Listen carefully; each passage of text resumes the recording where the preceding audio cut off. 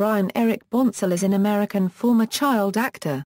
He played Andrew "Andy" Keaton, the youngest child on the NBC sitcom Family Ties from 1986 until 1989, and Alexander Rozhenko, the son of Worf and K'ehleyr, on Star Trek: The Next Generation from 1992 to 1994. Early life and acting career. Bonsall was born in Torrance, California. At the age of 5, he won the role of Andy Keaton in the sitcom Family Ties. Bonsall won 3 Young Artist Awards for his performance on the series.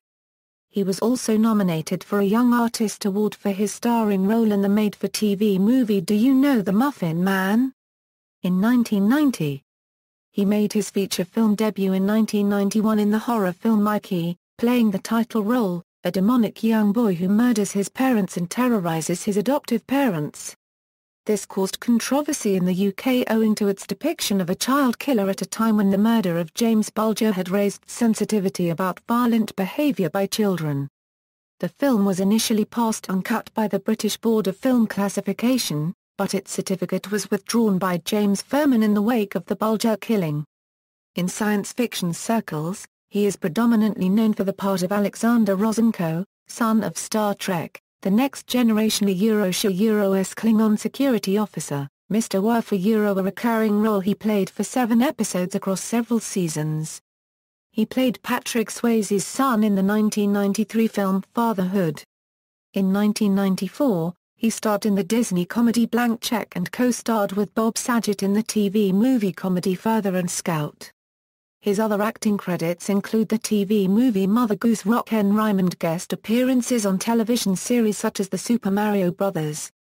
Super Show and The Young Riders. Life after acting. In 1995, Bonsall retired from acting and moved with his mother and stepfather to Boulder, Colorado. He attended Boulder High School, graduating in 2000. He also became a musician, forming the rock band Late Bloomers with his friends in 1998.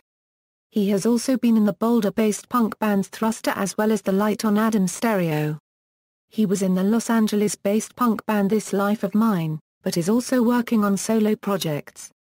In a 2005 interview, he stated that he has no interest in returning to acting. Filmography. Awards and nominations. References. External links. Brian Bonsall at the Internet Movie Database, Brian Bonsall at AllMovie, Brian Bonsall on SoundCloud.